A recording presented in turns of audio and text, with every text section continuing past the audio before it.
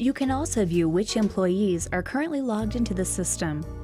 To see who is currently clocked in, first press the Manager button in the upper right of the menu screen. Then touch the Labor button. Logged in users will be listed in the box on the right side of the screen labeled Employees Clocked In. If you need to clock out an employee, just select the user from the list, the shift they are currently working, and select Clock Out in the lower left-hand side of the screen. Note that all tickets must be closed to successfully clock out the employee.